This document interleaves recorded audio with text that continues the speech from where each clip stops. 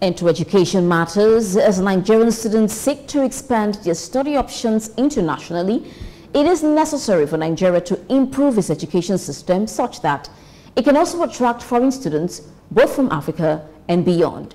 This was a submission as an education service seeks to help expand Nigerian students' study aspirations using different digital tools available. The professional said that migration should not be the sole reason for traveling overseas.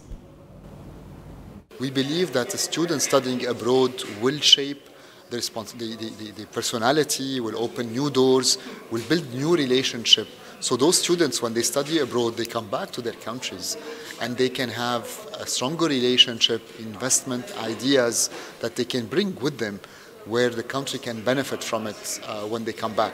My dream is to have a market where travel overseas will no longer be a luxury. In an ideal world, is to have students be able to cross borders as they wish, as they like, without migration being the sole reason why they want to go and study overseas. So you could be an American and be interested in studying in Nigeria, or you could be a Nigerian and interested in studying in Asia. So that's what I look forward to see. Students having the freedom to travel anywhere they choose to, and also Nigeria being able to attract students to come locally, international students from all over the world, to come and get some exposure and study options in Nigeria. For Nigerian students in particular, it's a huge opportunity to access over 800 universities across the world, predominantly in the leading 6 English-speaking countries, so the UK, Australia, United States, Canada, Ireland, and New Zealand.